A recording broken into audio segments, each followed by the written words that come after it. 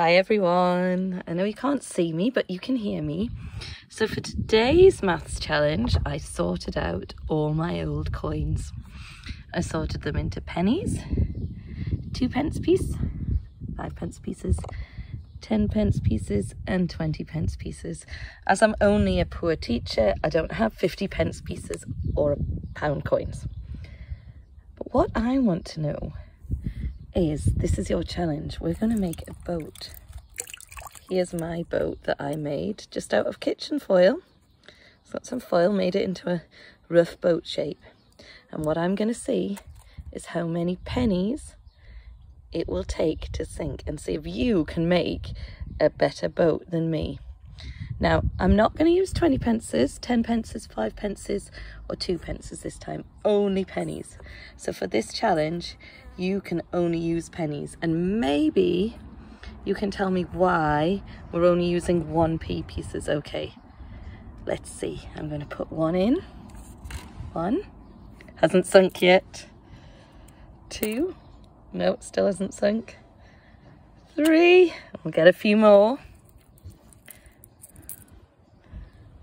Four, oh, I can see some water coming in. Five, it's getting ready to sink. Six, still going. 7, 8, 9, 10, still going. There's two stuck together here. 11, 12, oh, and a leaf. 13, 14, 15, 16, I think it's sinking now. I can see loads of water in. 17, 18, hasn't quite sunk. 19, 20, it's going.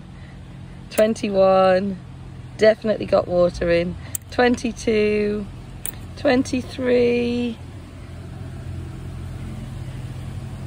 24, oh, I think mine's sunk. 25, can you see all the water inside? I'm not sure that counts as still being afloat with all that water in. Okay, so I got 25 and then the water started coming in. Let's see how many coins you can get in yours. And then I've got a challenge activity after that.